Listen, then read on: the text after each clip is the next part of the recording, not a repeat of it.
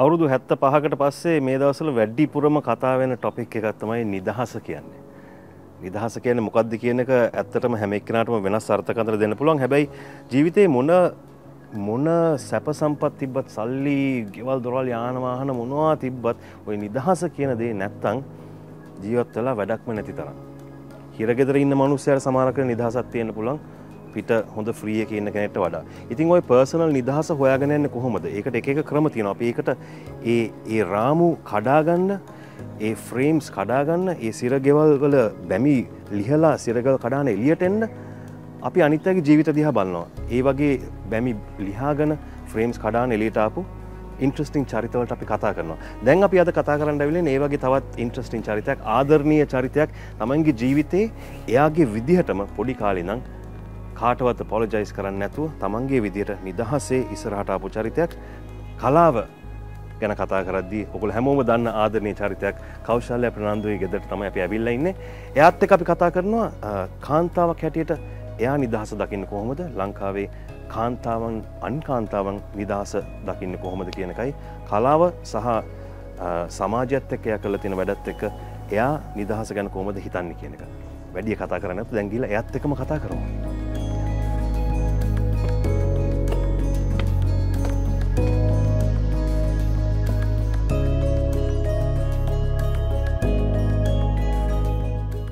කෞශල්‍ය ෆර්නැන්ඩෝ මහත්මිය. නොහොත් කෞෂි අක්කා. කෞෂි අක්කා කියලා කතා කරන්නේ නැහැ කෞෂි අක්කා මහත්මිය. එහෙම කියමු. Okay. මේ first of all thank you so much මේ අපිත් එක්ක කතා කරන්න එකඟ වුණාට මට ලොකු ඕන එකක් ඔයත් එක්ක කතා කරන්න එක. හැබැයි මම පොඩ්ඩකින් හරියට ඉන්ට්‍රෝ එක කියන්න ඕනේ මම. ඒ කියන්නේ ඔයත් එක්ක කතා කරන්න ආස දේවල් ගොඩාක් තියෙනවා. අපේ ඉන්ඩස්ට්‍රි එක ගැන. හැබැයි අද කතා කරන්නේ අපි ටිකක් වෙනස් දෙයක් ගැන. obviously මේ කාලේ වැඩිපුරම ලංකාවේ කතා වෙන්නේ අවුරුදු 75ක් කියන එකනේ. නිදහසක් කියන එකක් ලැබලා අවුරුදු 75ක්. හැබැයි අපි මේ කරන ඉන්ටර්වියු සීරීස් එකේ පොයින්ට් එක තමයි අක්කේ නිදහස ලැබලා 75ක් වුණා. නිදහසක් දැනෙනවද? පෞද්ගලිකව ඔයා නිදහස්ද? ඒ නිදහස හොයාගෙන යන්නේ කොහොමද? breaking frames is where you find freedom කියන ඒ concept එකෙන් තමයි අපි දැන් පොඩ්ඩක් exploration එක කරගෙන යන්නේ. ඉතින් අකේ ඔයාගේ පැත්තෙන් බලපුවම ඔයාගේ career එකයි as a woman ගැහණියක් හැටියටයි ඔයා හැමදාම අපිට පේන විදිහට ඔයා frames කඩාගෙන හරිම නිදහසෙන් ජීවත් වෙච්ච කෙනෙක් වගේ තමයි අපි දකින්නේ ඔයාව. ඒ නිසා තමයි ඔයත් එක්ක කතා කරන්න ආවේ. ඔයාගේ experiences ටිකක් කතා කරලා hopefully ඒකෙන් කට්ටිය inspire වෙයි කියලා හිතන්න. පටන් ගදිමු අක්කේ කාන්තාවක් හැටියට ඔයා personally ඔයා නිදහස්ද? ඔව් හේතුව මම නිදහස් එක්තරා දුරකට. ඇත්තටම මම පවුල් ඇතුලේ මට ලොකු නිදහසක් තියෙනවා. මගේ දෙමව්පියන්ගෙන් මට ලැබිච්ච නිදහස සහ මගේ ස්වාමි පුරුෂයා විශේෂයෙන්ම කියන්න ඕනේ. මොකද මම සමහර දේවල් වලින් මගේ දෙමව්පියෝ මාව කොටු කරපු වෙලාවල් තියෙනවා. ඒ කියන්නේ පොඩි සංස්කෘතික පැත්තේ. මොකද මගේ අම්මා සරචන්ද්‍ර මහත්තයත් එක්කනේ වැඩ කරලා තිබුණේ. එතකොට ඒ කාලේ අර මේ නිදහස ලැබපු ගමන් අර ශ්‍රී ලාංකික භාවයක් හොයාගෙන යන කාලයක්. ඉතින් නාට්‍යවල චිත්‍රපටි සංගීතේ මේ හැම දෙයකම ඒකට මගේ මව ඒ ව්‍යාපාරයේ හිටපු කට්ටිය වුණ විශ්වවිද්‍යාල ශිෂ්‍යෝ. එතකොට ඉතින් අම්මා කැමති වුණා මම පොණ්ඩේ දිගට වවලා ඉන්නවාට යම් අඳුන් අඳිනකොට තිබෙන්නේ යුතු ශ්‍රී ලාංකික බව වාගේ දේවල් ටිකක් තිබුණා. හැබැයි මම විවාහ වුණාට පස්සේ මම ටික කොහොම වෙනස් කළා දැන් මොකද චන්දන හරිම නිදහස් පුද්ගලයෙක්. ඔහු ඇත්තටම ඔහු වෙලාවකට මට හිතෙනවා ඔහු මාත් එක්ක විවාහ වුණේ මාව නිදහස් කරන්න හොද කියලා. ඒ කියන්නේ එහෙම මට නිදහස දීලා මට රංගපාන්න. ඒ කියන්නේ මම කමක් නැති මෙහෙම කියාගෙන ඉන්නේ. අනිවාර්යෙන් කියන්න ඕනේ. ස්ටෑන්ඩ් ඉස්සලා මම කතා කරා. නෑ ඔයා කියන්න ඕනේ. ඊට පස්සේ මොකක් කරේ තව තියනවා නම් මම අහන්න. ඒ කියන්නේ දැන් මූලික වශයෙන් මම විවාහ වෙලා 1996 මට ආවා ඔෆර් එකක් අශෝක හඳගමගේ චිත්‍රපටයක රඟපාන්න. ඒ තමයි මගේ පළවෙනි ප්‍රධාන චරිතයක් රඟපාන චිත්‍රපටය. ඊට පස්සේ ඒකේ තියෙනවා මේ ඇඳුම් උනලා මේ යන්න ඕනේ එක්තරා තැනක ඇඳුම් මාරු කර ඇඳුම් ගලලා අපි ගෙවල් වල ඉන්නකොට අපි ගෙදරක ඉන්නකොට කොහොම වහගෙන ගිහිල්ලා බාත්රූම් එක අස්සේ නෙමෙයි ඇඳුම් මාරු කරන්නේ කාටවත් නොපෙනෙන අපේ ගෙදර අපිට ඕන හැටියට අපි ඉන්නේ හරි එවැනි හැඟීමක් එන්නේ ඇඳුම උනාගෙන කාමරේට යනවා ඊට පස්සේ තව තැනක මම ඇඳලා ඉන්න නයිට් ඩ්‍රෙස් එක මෙහෙම ගැලරි මෙහෙම දෙපැත්තට වැටෙනවා ඉන්නේ එහෙම වගේ එකක්. ඉතින් ඕක බලලා මම කැමති වුණේ නැහැ. right. මොකද මම කැමති වුණේ නැහැ for various reasons. ඒ කියන්නේ මට මං වෙනුවෙන් නෙමෙයි මට මගේ නංගි වෙනුවෙන් නංගි වහලා නංගි වෙනුවෙන් යාට ප්‍රශ්නයක් කියන එක ගැන මට ප්‍රශ්නයක් ආවා. එතකොට ඊට පස්සේ මගේ සහඳන ඔයා මේක රංගපෑවේ නැත්තම් ඉතින් වැඩක් නැහැ. ඔයා රංගපාණ්ඩනේ දැන් මේ ඉගෙන ගත්තේ සහ ඔයා උනන්දුනේ.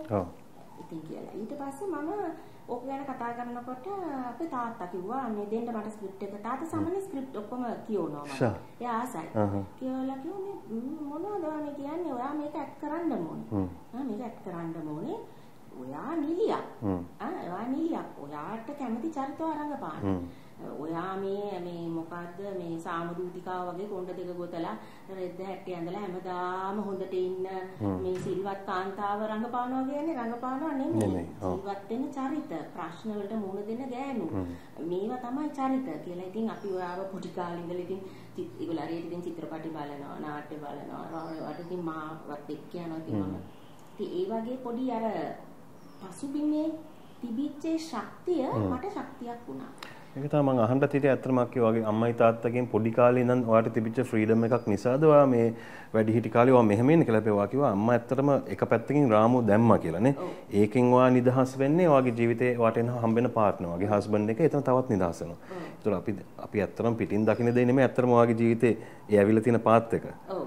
ඒ කියන්නේ මම කියන්නේ මගේ අම්මා වෙන දෙයක්. ඒ කියන්නේ අම්මා දැන් සමහර අය කිව්වා මට සයන්ස් කරන්න කියලා ඒ ලෙවල් වලට මගේ නෑදෑයෝ ඔක්කොම මොකද මම O level distinction 8ක් තරම් පාස් වෙච්ච නිසා. ඉතින් මගේ අම්මා කිව්වා නෑ ඔයා සයන්ස් කරන්න එපා. ඔයාට කරන්න බෑ. මොකද ඔයාගේ ඔළුව තියෙන්නේ මේ කලාවේ. ඔයාට අම්මා රිහර්සල් යනකොට හැම තිස්සෙම මම පස්සෙන් යනවා. අම්මා චිත්‍රපට ෂූටින් යනකොට ඒවටත් යනවා. ඉතින් මේ සයන්ස් කරනවා නම් ඒව කරන්න බෑනේ. ඒක තනිකර තමන්ගේ අවධානය ඒකට දීගෙන ඉන්න ඕනේනේ. ඉතින් අම්මා කිව්වේ ඔයා කලාව කරන්න. ඉතින් ඒ කියන්නේ නිදහස දුන්න 80ක නිදහසක් දුන්නා. නමුත් එක පැත්තකින් තමයි අය ටිකක් අර පොට පාලනයක් ගෙනිච්චා මේ සංස්කෘතික මේ වශයෙන්. නමුත් පසුව අය තේරුම් අරගත්තා. ඒතර අක්කගේ ගමනේදී මේ ඒ තිබිච්ච රාමු සාමාන්‍යයෙන් ලංකාවේ ගැහණියකට දාන ඔය සංස්කෘතියෙන් සහ පෞල් පසුබිමින් නැත්නම් ආගමෙන් දාන ඒ රාමු ටිකක් අඩුවෙන් තිබ්බේ ඔයාට බෑග්ග්‍රවුන්ඩ් එක හින්දා ඊට පස්සේ වගේ හස්බන්ඩ් නිසායි. ඒ කියන්නේ ඔයාට ඒක යන්න ඕන පැත්තට යන්න අවස්ථාවක් ලැබුණා නේ. එහෙම තමයි ඔයා ඇත්තටම එහෙනම් නිදහස් තමයි ඔයා කියනවා ජීවත් වෙන විදිය. හරි එතනින් හරි ගියාම දැන් අපි කතා කරොත් ඒ ඔයා හැබැයි ඔයාගේ සම වයසේ හරි නැත්නම් ඔයාගේ ජෙනරේෂන් එකේ හරි තවත් කාන්තාව දැක්කොත් ඒගොල්ලන්ට තියෙන මේ නිදහසත් එක්ක තියෙන ප්‍රශ්න ඔයා කොයි විදිහටද දකින්නේ? ඇත්තටම උගා ප්‍රශ්න තියෙනවා. ඒ කියන්නේ අපි දැන් ජීවත් වෙන යුගය බැලුවට පස්සේ මේ මට වෙලාවට හිතෙනවා මේ යුගයේ ජීවත් වෙන දියුණු මිනිසා මේ සෝෂල් මීඩියා අරවා මේව ඔක්කොම බලලා චිත්‍රපටිත් බලලා නාට්‍යත් බලලා ඒ පිටපතත් ලියනවා. පිටපත් ලියන අය පවා තමන්ගේ භාර්යාවට ගිහිල්ලා දාන්නේ වෙනම නීති. පිටපත් ලියන්නේ නිදහස් ගැහණිය ගැන. නමුත් තමන්ගේ භාර්යාවට ඒ කියන්නේ අපි ඒක තේරුම් අරගෙන ඒකට අපි ඒක තියරි එකක් හැටියට ඉගෙන ගත්තට මම දන්නේ ඒක අපි හරියට අවශෝෂණය කරගෙන ඒක තේරුම් අරගන්න තියනවාද කියලා. අනිත් එක අපේ සංස්කෘතිකම වශයෙන් අපිට හරියට බැඳීම් තියනවානේ. දැන් අපි කියමු උදාහරණයක් වශයෙන් මගේ මව මේ අපි හරියට ඉන්නේ අපේ මාමා අම්මගේ අයියා. ඉතින් මේ නාට්‍ය අපි කරනවා මම පොඩි කාලේ ඉඳලා මේ එනවා මෙතන කොල්ලෝ කෙල්ලෝ හොඳ සෙනග හරියට. ඉතින් සමහරට අපේ අම්මයි තාත්තා එතකොට පිට පළාත්වල වැඩ කරා යාපනේ පිළිකුණ අමලේට අම්මත් යනවා තාත්තත් එක්ක මමයි නංගි විතරයි මෙහි ඉන්නවා තව කොල්ලෝ කෙල්ලොත් ඉන්නවා. ඒකට අපේ මාමා ඇවිල්ලා දවසක් ලොකු මේ දේශනයක් දුන්නා අම්මට. අම්මා කිව්වා මගේ ළමයිව මන් දන්නවා. මං කරන්නේ මට ඕනද කියලා අපේ අම්මත් හරියම මේ මුරණ්ඩුනේ. මුරණ්ඩු සහ ඇය කරන්නේ හරි headstrong. ඉතින් එතකොට කිසි කෙනෙක් අර එහෙම නෑදෑයෝ වශයෙන් ඇඟිලි ගහන්න එනවනේ සාමාන්‍යයෙන්. නෑදෑයෝ වෙලා කියනවා මේ අම්මයි තාත්තයි කැමති වුණා නෑදෑයෝ තමයි අපේ මුගාක් තියෙනවා. දැන් මම ওই විශ්වවිද්‍යාලේ උගන්වන කොට ඉන්න දක්ෂ ළමයි. අනේ ඉතින් විශ්වවිද්‍යාලේ ඉවරනකොට මෙන්න කසාදත් බඳලා ළමයිනුත් හදලා ඔක්කොම කරලා අර ඔක්කොම ඉවරයි. ඉතින් අරකට මේ කියන්නේ ඒගොල්ලන්ට ගමට ගියාට පස්සේ ගැලවිලා එන්න බෑ.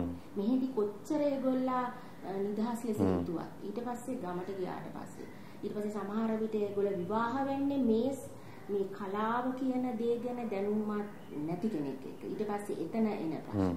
ඉතින් හුඟක් අපි දැන් දැක්කොත් අපේ ඒක ලෝකේම තියෙන දෙයක් තමයි. නමුත් විශේෂයෙන් ලංකාවේ දැකලා තියෙනක ටෙලි නාට්‍යවල රඟපාන හුඟක් තරුණ නිලියෝ අවුරුද්දක් දෙක තුනක් ගියාම අය කෝටිපති ව්‍යාපාරිකෙක් සමග විවාහ. මම දැන් ආයෙ රඟපාන්න එන්නේ නැහැ. ඉතින් ඒක ලොකු දෙයක් වගේ කියන්නේ. නේද? ඒක ලොකු දෙයක් නෙමෙයි. දැන් දොස්තර කෙනෙක් රසා කළා මං ආයෙ දොස්තරකම් කරන්නේ නැහැ කියන එක. ඒක මේ තමන් ඉගෙනගත්ත ප්‍රොෆෙෂන් එකට ගරු කරන්න ඕනේ. තමන් ඒක නේද? ඉගෙනගත්ත ප්‍රොෆෙෂන් එකට වෙන්න බෑනේ ඉස්සලා ගරු කරන්න. ඒත් දැන් ඔයා කියපු ඒ කොට්ටාශය එන්නේ අර අභිප්‍රායෙන්ම වෙන්නත් පුළුවන් නේ. ඔව්. ඉතින් ඒක වෙනම එකක්. හැබැයි අපි දැන් අර පර්සනලි ෆ්‍රීඩම් පෞද්ගලික නිදහස ගැන කතා කරද්දී දැන් ඔයා කිව්වා කාන්තාවන්ට මේ ප්‍රශ්න තියෙනවා. එතන ඒකෙන් ගොඩ එන්නේ නැත්නම් ඒකෙන් ඒ රාමුවෙන් කඩාගෙන එළියට එන්න Tamanට ඒගොල්ලන්ටද පුළුවන් නැත්නම් අනිත් අය. ඒ කියන්නේ අපි ඊළඟ අපේ පරම්පරාවේ ළමයින්ට පුතාලට කියලා දෙන්න ඕනේද මෙන්න මෙහෙමයි කාන්තාවන් ට්‍රීට් කරනවා නැත්නම් ඇත්තටම පෞද්ගලික එයාට පුළුවන් දෙකෙන් බ්‍රේක් වෙන්න. දැන් ඔයාට තිබ්බ හොඳ බෑග්ග්‍රවුන්ඩ් එකක් හොඳ බෑක්බෝන් එකක් හොඳ අප්බ්‍රින්ගින් එකක් ෆ්‍රීඩම් තනියම හිතන්නේ තනියම වැඩ කරන්නයි. එහෙම නැති කට්ටියට මොනවද දෙන්න පුළුවන්? ඔව් මෙහෙම හේකුත් තියෙනවා.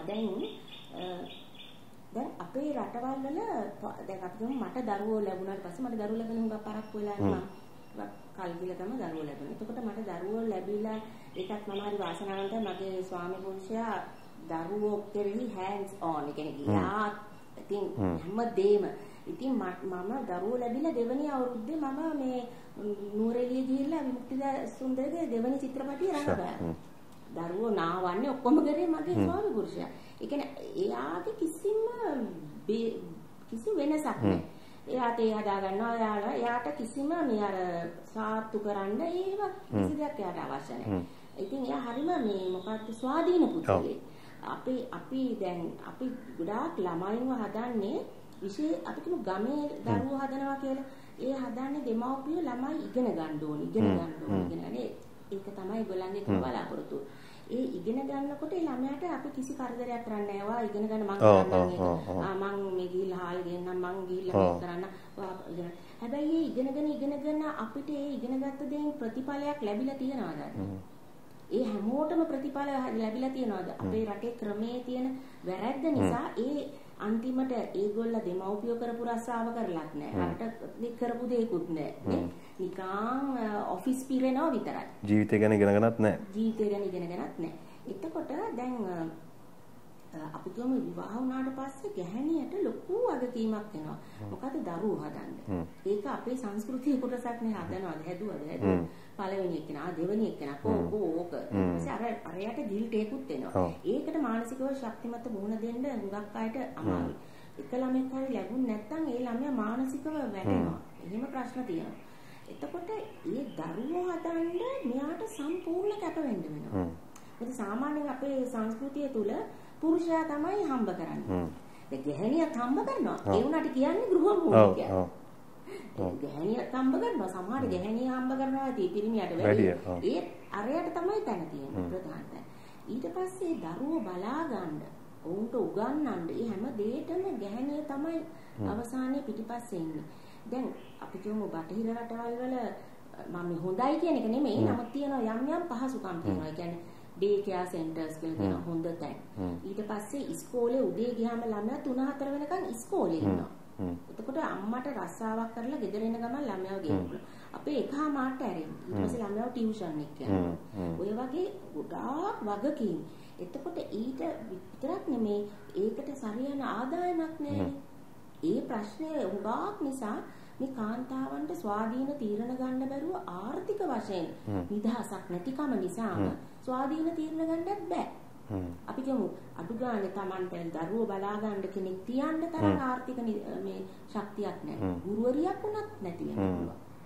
එතකොට ඔය වගේ ගොඩාක් ප්‍රශ්න, සංස්කෘතික ප්‍රශ්න, ආර්ථික ප්‍රශ්න මේව ඔක්කොම බලපාන එක සහ අපේ ඔළුව හදන්නේ. දැන් අපේ ඔළුව පහුගිය අවුරුදු දශක දෙකේ විතර අපේ ඔළුව තනිකර මේ වෙනමම ක්‍රමයකට නැහැදුවේ නේ. ඒ කියන්නේ පන්සල් යන්න ශ්‍රී ලාංකික නෙමෙයි සිංහල වෙන්න සංස්කෘතිය ඒක ඉතින් කාන්තාවක් වුණාම මෙහෙම වෙන්න එහෙම මිසක් මොකද්ද අපි දියුණු ලෝකයක අපි කතා කරනවා අරවා ගහනවා ක්‍රිකට් ගහනවා රග ගහනවා ඒ කොහොමද තියෙනවා නමුත් ඇතුලේ තියෙන්නේ අර හරීම මේ මොකක්ද ඒකට කියන ප්‍රාථමික ඒකනේ ඔය මිනි මරන්නේ පවා ඒ වගේ මට නම් හිතෙන්නේ මෙතන අපි උගන්වනවා කියලා කරන්නේ අර හැමදාම පොත්වල තියෙන මේ පණ්ඩුකාභ රජුරුවෝයි දුටුගැමුණු රජුරුවෝයි බුද්ධ ආගම කියලාත් උගන්වන්නේ බුදුහාමුදුරන්ගේ ඇත්ත බුද්ධ ආගමක් නෙමෙයි සිංහල කියලාත් රසවත් දේවල් උගන්වන්නේ අර ග්‍රැමර් ටිකයි මිසක් දරුවාට අලුතෙන් හිතන්න අලුත් දේවල් හොයන්න එහෙම දේවල් වලට ඒ දරුවාගේ මනස ශක්තිමත් කිරීම ඒක තමයි අද වැදගත්ම දේ මම නම් හිතන්නේ ශක්තිමත් දරුවෙක් හදන්න ස්වාධීන ශක්තිමත් දරුවෙක් confident self sufficient ඒ කියන්නේ තනියම හිතන්න පුළුවන් කියන්නේ තනියම හිතලා තනියම රැකියාව කරලා දෙමව්පියන්ට සලකන දරුවෙක් නේ අපි හදන්නේ දෙමව්පියන්ට හැමතිස්සෙම කියන්නේ ඕගොල්ලෝ අම්මලා බලා ගන්නද ලොකු වුණාම ඕක හරියට අහනවනේ අපේ නෑදෑයෝ අපි පොඩි කාලේ අහනවා ඕගොල්ලෝ අම්මලා බලා ගන්න බලන්න මේ නැන්දා බලා ගන්නවා වගේ ඕගොල්ලොත් බලා ගන්නද එහෙම අහන එකක් තියෙනවා ඉතින් ආකල්පමය වෙනසක් උඩින් ඉඳන් පල්ලෙහාට එන්න ඕනේ. ඒ කියන්නේ අපේ ජෙනරේෂන්ස් වල අම්මලා තාත්තලා ලෙවල් ඉඳන් පල්ලෙහාට එන්න ඕනේ. ඒ කියන්නේ මේක මේ බටහිර කරන නෙමෙයි. ඔව්. මේක මනුෂ්‍යයා ශක්තිමත් කිරීමේ යම්කිසි ව්‍යාපාරයක්. අපි ඒක එතනින් තියලා එතකොට දැන් කලාව පැත්තෙන් බැලුවත් ඔයා ඇත්තටම controversial දේවල් ගොඩක් කරලා තියෙනවා. ඒ කියන්නේ සාමාන්‍යයෙන් ෆ්‍රේම් එකකට කොටු වෙලා ඉන්න නැතුව කවුරු හරි බැහැයි කියන දෙයක් පවා ඒ වගේ controversial roles ටිකක් වා කරලා තියෙනවා. අර හඳගම මහත්මයා ෆිල්ම් එක මොකක්ද කිව්වේ?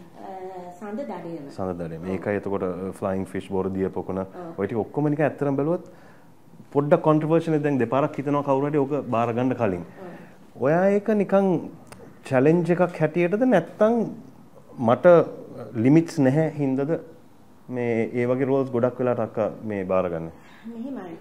දැන් ඔතන කාරණා දෙක තුනක් තියෙනවා. මම රංගපාන්න ආසයි. ඔව්.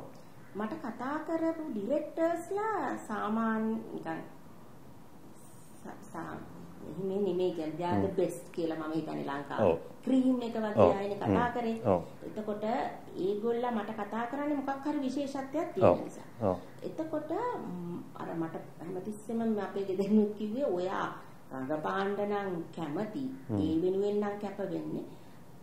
ඔයා රංගපාන්න එන චරිත. ඒකේ ඔය අනිත් එක ඒ චරිත ලේ මස් ඇටනහර තියෙන චරිත. ඒක සංකීර්ණ චරිත. එතකොට ඒ වැනි චරිත එහෙම ලැබෙන්නේ නැහැනේ ලේසියෙන් නේද? ඉතින් ඒ ලැබෙන චරිත අරගෙන මම රංගපෑවා. ඉතින් අනිත් එක මම ඒව තේරුවට වැඩිය ඒව මාව තේරුවා. එහෙම එකක් වුණා. ඒ කියන්නේ මම සමහර අයන ඔයා තෝරලා දානවා මට ඒව තේරිලා මට එනවා. එහෙම එකක් තියෙනවා. එහෙම වාසනාවකුත් මම හිතන්නේ මට තිබුණා. ඒ ප්‍රශ්නේ අහන්න වෙන එකත් අක්කේ ඇත්තටම මේ මට ලැජ්ජා ඒක අහන්නත් එහෙම අහන්න වෙන එක. මොකද ඇයි මේ controversial role එකක් ඇයිවා කරේ කියන අහන්න වෙනවා කියන්නේ ඒ අර සංස්කෘතිකව අපිට පොඩි මේ රාමුවක් හැදිලා තියෙනවනේ. මේ මෙහෙම කරොත් අම්පටසරි ඒක ටිකක් භයානකයිනේ. හැමෝම කරන්නේ නැහනේ. එහෙම කියන එකත් අවුල්නේ තින්නේ. ඔව් ඒක තමයි. ඒක එච්චරනේ කරන්නේ. ඒක තමයි වැඩේ. හැබැයි මට ඒ චිත්‍රපටි වල මම රඟපාන්න යනකොට මගේ හොඳම යාළුවෝ ඒගොල්ලෝ උගක් අය කිව්වේ කවුරුයි ඔක කරන්න එපා. ඒගොල්ලෝ අම්මලාට හොඳ නෑනේ කියලා. ඉතින් අම්මලා මට කියනවා මොකක්ද මේ ඔයා කරේ නැත්තම් කවුද කරන්නේ වගේ හේකුත් කියන්නේ දැන් ඔය බොරදිය පොකුණ කරලා අවුරුදු ගානකට පස්සේනේ පෙන්නුවේ. නමුත් ඊට කලින් කලාකාරයෝ බැලුවා. බලලා ඒගොල්ලෝ සමහර අයට අදාහ ගන්න බෑ මං මේක කරා. එළියට ඇවිල්ලා කතා කරගන්න බැරුව ඉන්නවා. එහෙම කියනවා එක්සලන්ට් නමුත් කරා කොහොමද මම සමාජයට මුණ දෙන්නේ කොහොමද? මට කිසිම ප්‍රශ්නයක් වුණේ නැහැ. ඒ කියන්නේ ඒක සීරියස්ලි ඒක අප්‍රෝච් කරනවා නම් ඊට පස්සේ මගේ ජීවිතේ මම ගත කරන්නේ ඒ චරිතෙ නෙමෙයි මම වෙන කෙනෙක් නේද? ඒක කොහොමද Taman මේ බැලන්ස් කරගන්නේ කියන එක නේද? මට දර්ශනයක් තියෙනවා, මට ජර්නි එකක් තියෙනවා. ඉතින් මම ඒක දන්නවා. ඒ රංගන ශිල්පියෙක්ට උනත් අක්කේ මේ දැන් ලංකාවේ වෙලා තියෙන දැන් ඔඩියන්ස් එක ෆිල්ම් එකක වව දැක්කොත් ඔයාව ටයිප් කාස්ට් කරනවා මෙයා මෙන්න මේ වගේ ඇත්ත ජීවිතේත් මෙයා මෙහෙම ඉන්න ඕනේ කියලා. හොඳ නරක ඕන එකක්. ඉතින් ඒකත් ෆ්‍රේම් එකක්නේ. ඒ ෆ්‍රේම් එකට ඇත්තටම කොටු වෙලා ඉන්න රංගන ශිල්පින් ඉන්නවා. සමහර කයි නිකන් මම ලස්සන්ට පේන්න ඉන්න මම හීරෝ විදිහට ඉන්න පුළුවන් එක විතරයි මම කරන්නේ.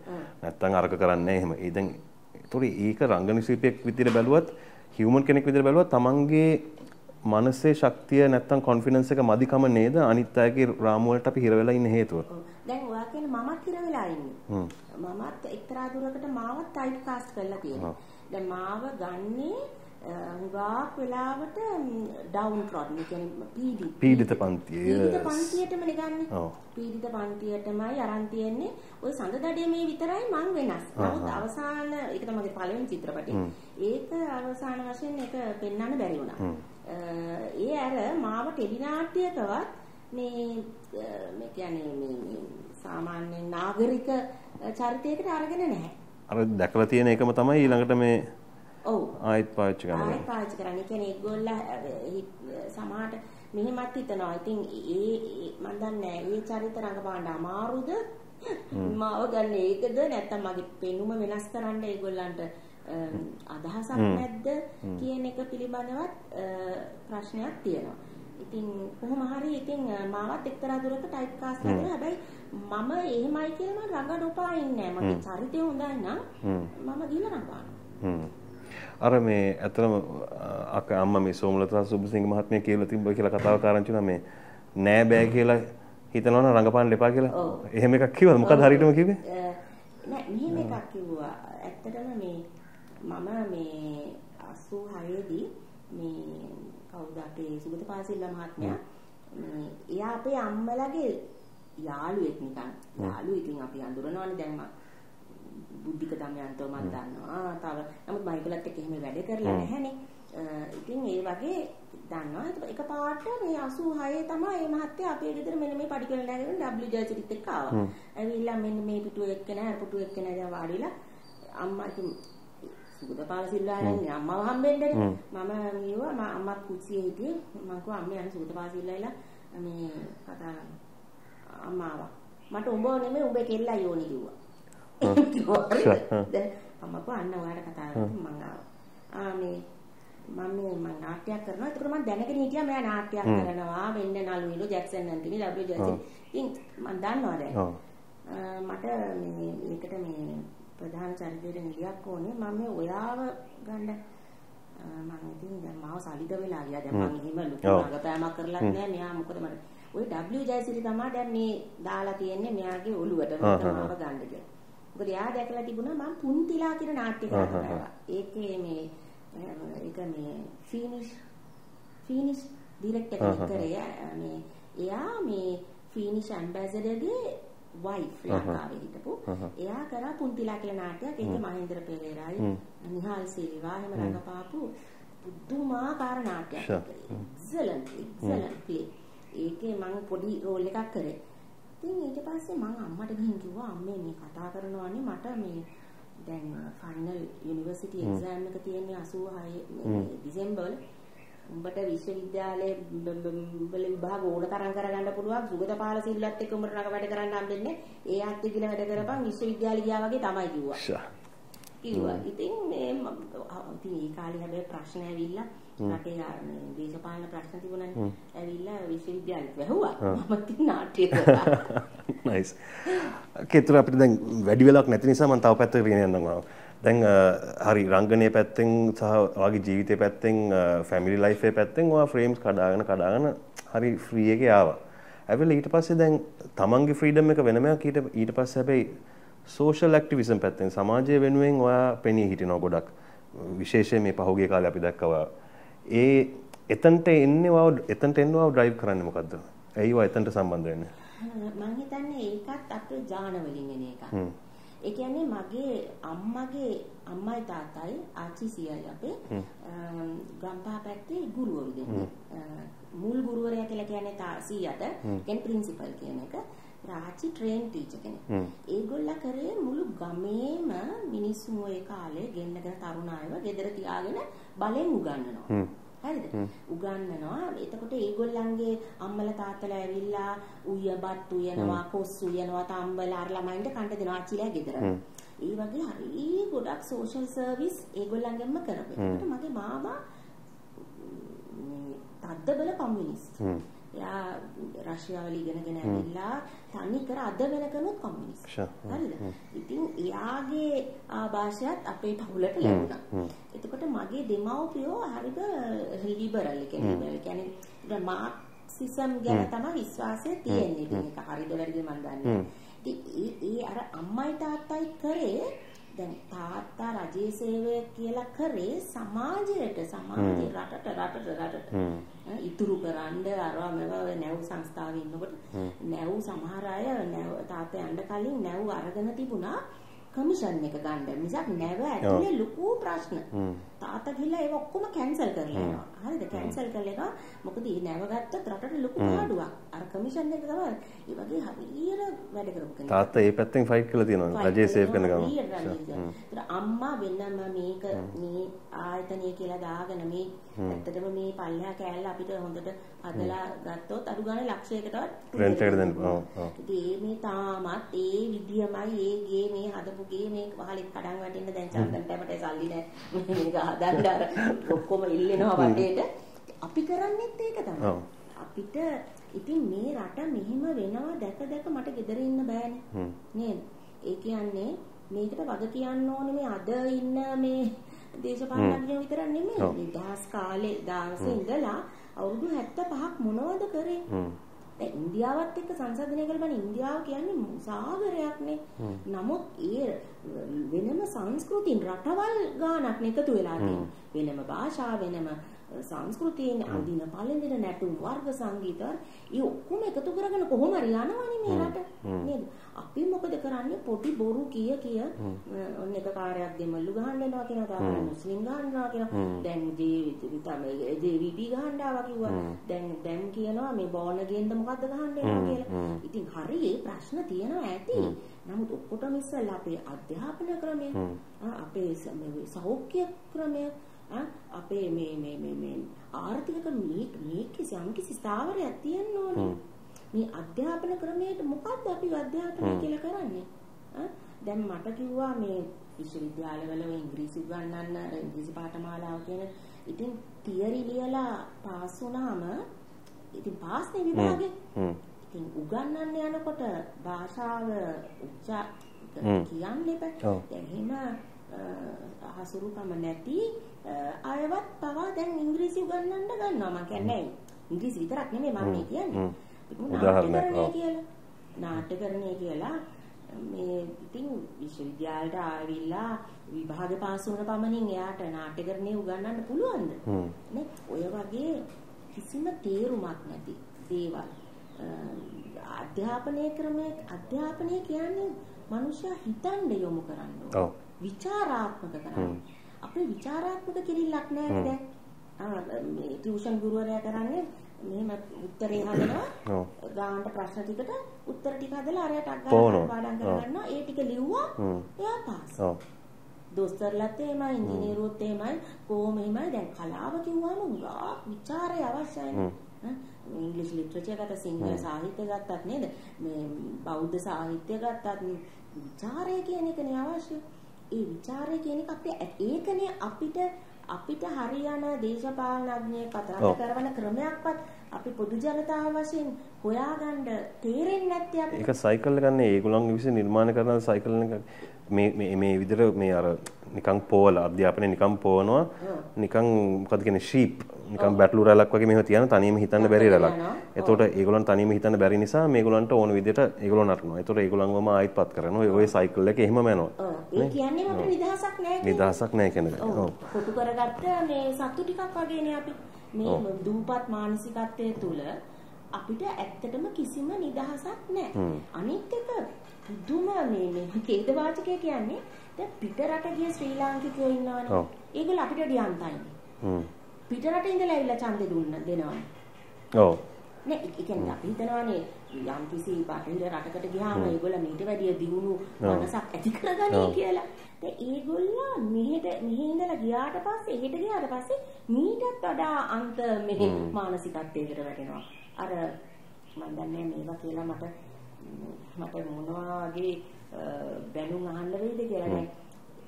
දැන් ඒ රටවල ගිහිල්ලා පන්සල් හදලා මම මේ බුද්ධ ආගමට විරුද්ධව කතා කරනවානේ මේ මම හොඳ බෞද්ධයෙක්. මම අදහන්නේ බුදුහාමුදුරුවෝ කියපු බෞද්ධකම. ඒව ඔක්කොමත් කරලා මොනවද ඒගොල්ලෝ කරේ? එහි ඉඳලා ඇවිල්ලා මෙහෙට ඡන්දෙ දෙන්න එනවා. ඒ දුන්නේ ඒක හරියට තර්කානුකූලව හිතලා බලලා නෙමෙයි ඡන්දෙ දෙන්නේ. මම කියන්නේ මේ ඉන්නකින් අහවලාට ඡන්දෙ දෙන්න කියන එක නෙමෙයි මම කියන්නේ. ඒක තියෙන්න ඕනේ නේ යම්කිසි මේ තර්කානුකූල භාවයක් රෂනල් එකක් නේ. ඒක අපි අතට ඒකේ පොයින්ට් එක බලපුවම ඒ කියන්නේ අපි හිර වෙලා ඉන්න ප්‍රශ්න හෝ හිර වෙලා ඉන්න රාමු වලට ගොඩක් වෙලාවට වග කියන්නේ තමන්මයි නේද? අපි හේතු හොයනවා. අරක නිසා මේක නිසා අරයා නිසා මෙයා නිසා එයා මට මෙහෙම මාව කොටු කරලා තියෙනවා නෑ. ඒක තමන්ගේ තීරණයක් නේ. අනිවාර්යයෙන්. ඒක අපි තනියම හිතන්න පුළුවන් අපි කොන්ෆිඩන්ට් නම් ඒ රාමු හැම එකක්ම කඩාන අපිට නිදහසක් වෙන්න පුළුවන් පර්සනලි. දැන් වැඩේ කියන්නේ දැන් අපි අනිත් එක අපේ මෙහෙම හේකුත් තියනවා මල්ලි දැන් අර පහුගිය කාලේ හදපු ඒ මානසිකත්වය තුල දැන් අපි මොකක් හරි වෙනස් දෙයක් කරපු ගමන් NGO තමයි. ඔව්. NGO මානස ඒ කියන්නේ යම්කිසි දේශද්‍රෝහී ලෙවල් එකට එනවා සාමාන්‍ය කියන දෙයට වඩා පටහැනි වුණා. වෙනස් අදහසක් කිව්වොත්.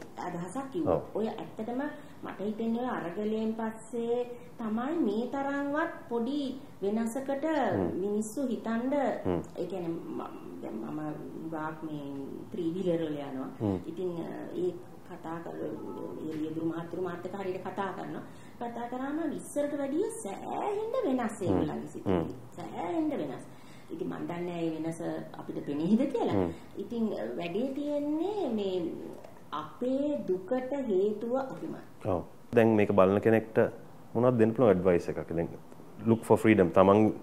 තමන් නිදහස් වෙන්න කලින් අපිට රට වෙනස් කරන්න බැරිනොත් තමන් වෙනස් වෙලා තමන් නිදහසක් හොයන්න යන තමන් රාම් වලින් කැඩෙන්න.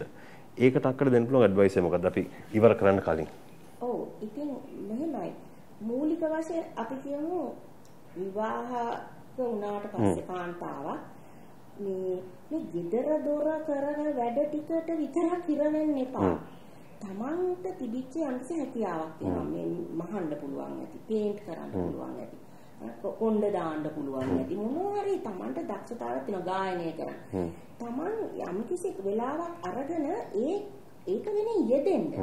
එතකොට තමන් මීට වඩා තමන් දැන් නැත්තම් gedara ප්‍රශ්න වලටම මුණ දීලා තමන් අවසානයේ හෙම්බත් වෙනවා. දවසේ අවසාන ජීවිතය අවසානයේ හෙම්බත් වෙලා සමහරලා ගුගා කාන්තාව පිරිමින්ට වැඩිය වියපත් වෙලා.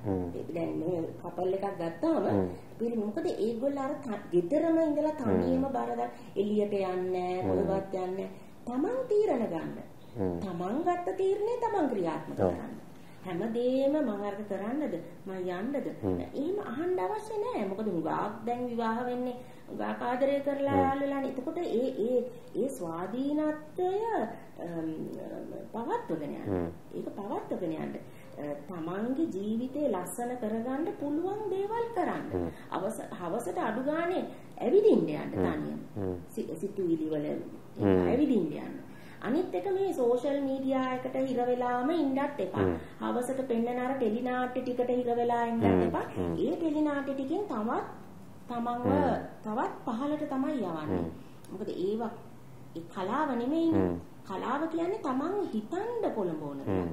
තමන් හිතන්න තමන්ව විචාරය කරන්න පොළඹවන දෙයක්. ඉතින් ටෙලි නාට්‍ය එකක් දෙකක් බැලුවට කමන්නේ මේකටම හවස උයලා ඉවරලා ඕකේ උසලා වාඩි වුණාම ඉවර වෙනකොට තමයි නැගිටින්නේ. එහෙම වෙන්න එපා. තමන් ක්‍රියාකාරීනම විශේෂයෙන් දැන් වවන එක අපි හැමෝටම හොඳයි. මානසිකව ඉතාම හොඳ දෙයක් තමයි මල් වැවීම. හරි එළවලු වැවීම. හරි මං කියන්නේ තමන්ට පුළුවන් හැකියාව දියුණු කරගන්න. ඒ දියුණු කරගෙන දැන් මං ඊයේ පෙරේදා දැක්කා එක වීඩියෝ එකක් මේ මොන රටේද මට මතක නැහැ මේ ලොකු බිල්ඩිමක් ඇපාර්ට්මන්ට් බිල්ඩිමක් ගිනි ගනිද්දී ඒ අම්මා පොඩි කාලේ දරුවත් අරගෙන බිමට පැනලා අම්මා මැරිලා මේ ළමයාගේ ඇස් අඳ වෙලා ඒ තරුණ ළමයා දැන් අවුරුදු 20ක් විතර ඇති ඉන්න හොඳම ස්කේටිං දක්ෂයෙක් දැන් එයාගේ වීඩියෝ එකක් එවලා තියෙනවා අර විස්තරෙත් එක්ක මේ ඒ කියන්නේ ස්කේට් කරනවා කියන්නේ ලේසි එකක් නෙමෙයි අන්ධ වෙලා ඒ කියන්නේ මිනිස්සයාට බැරි දෙයක් නෑ මේ ප්‍රධානම දේ තමන් තීරණය අරගෙන තමන් ඒක ක්‍රියාත්මක කරන් තමන්ට යම්කිසි ජීවිතේ දර්ශනයක් තියෙනවා මම මේ දර්ශනයක් කියලා අදහස් කරන්නේ ලොකු දෙයක් නෙමෙයි මෙන්න මම කරන්නේ මගේ ජීවිතේ මම දරුවෝ හදනවා මම පවුලක් කරගෙන යනවා ඒ අතරතුර මෙන්න මගේ ගමන ස්වාධීන වෙන්න ඕනේ අර පවුලේ ගමටට වෙනස්වට. කියන්නේ ඒකට ලුකුවට මේ බලපාන එකක් නෙමෙයි.